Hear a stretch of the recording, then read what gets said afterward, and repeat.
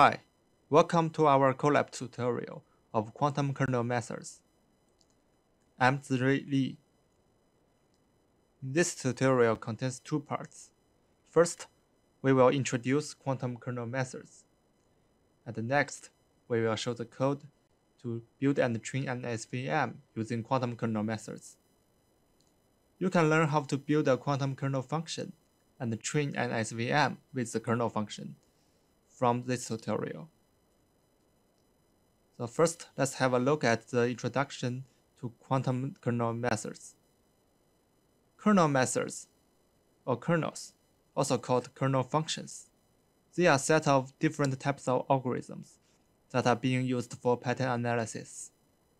They are used to solve a nonlinear problem by a linear classifier.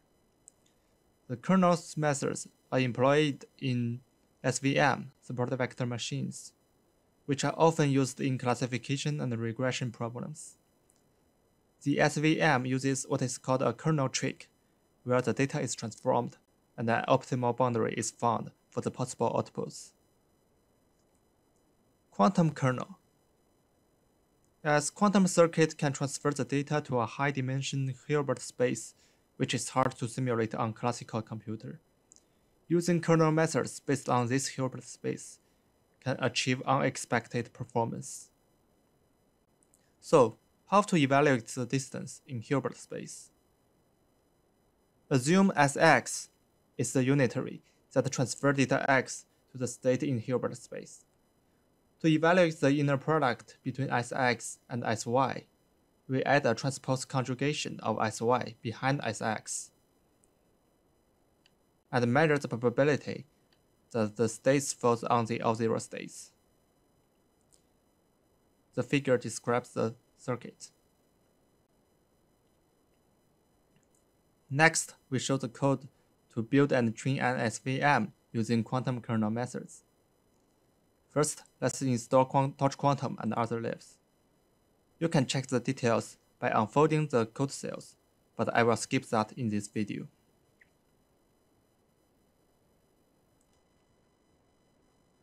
Now, the installation is over.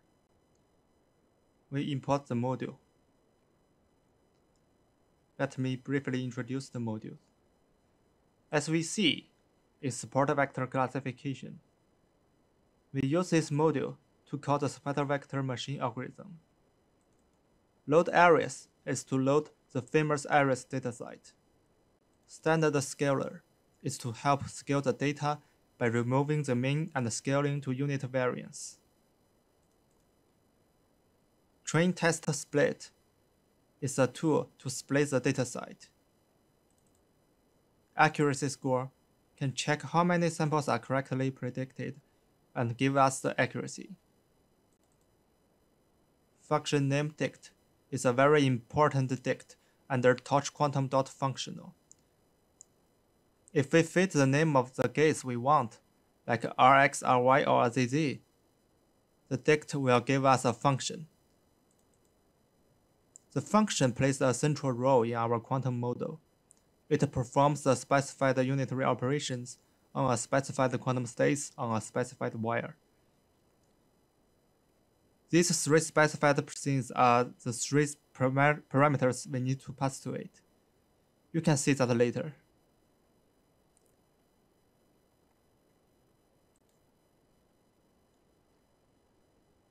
Then we prepare the dataset. We load the iris dataset. We only use the front 100 samples of the iris dataset. Since the phase in quantum gates is 2π periodic, it is necessary to scale the data in a range from -π to π. And we change the label stored in y from 0 and 1 to -1 and 1. Then we split the data on a 3:1 ratio by default.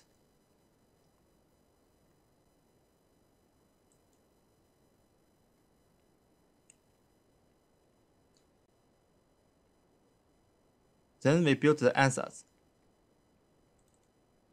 The kernel ansatz consists of a unitary and its transpose conjugation. When initializing the kernel ansatz, we only need to pass a function list, and the kernel ansatz will record the function list.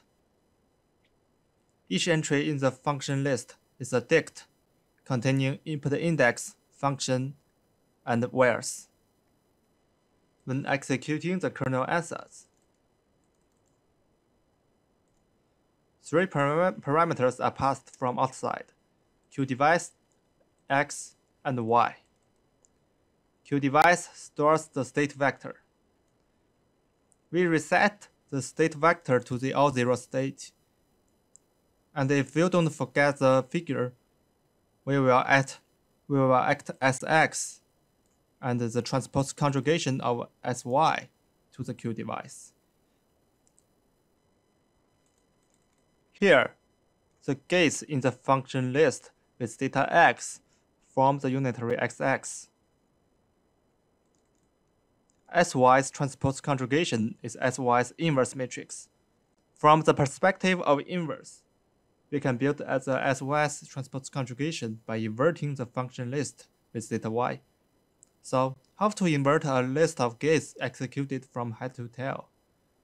You only need to counteract the list of gates from tail to head one by one. So here, we simply reverse the sequence of function list and flips the phase from positive to negative or from negative to positive. And in each iteration, we need to act the unitary gate on the quantum states. We look up the function name dict with the function name.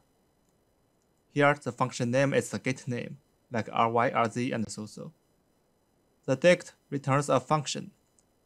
We pass the 3 parameters to the function, and the function will act the gate on the state vector QDevice on the wires with the phase. Here, the parameters means phase.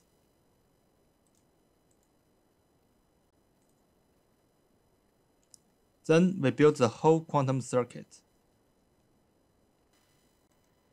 The whole model initialization is a 4-wire quantum state.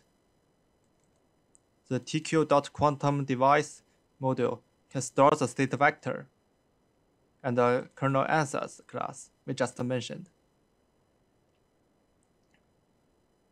When executing the whole model, as there's a concept of batch in TorchQuantum's model, we set the batch size equals 1. After executing the kernel ansatz, we measure the probability that the quantum state falls on the all-zero state as the result.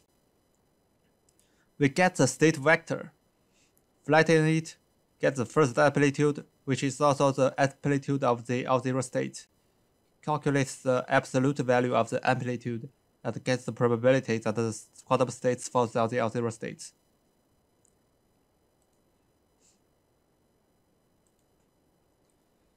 Then we train the SVM model from sklearn based on quantum kernel.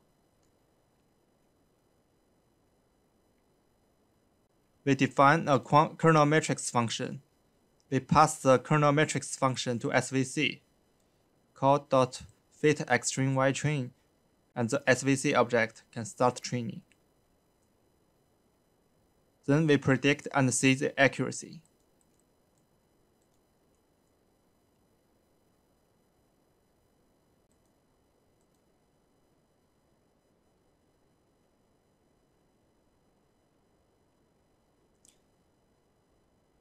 The accuracy looks pretty well.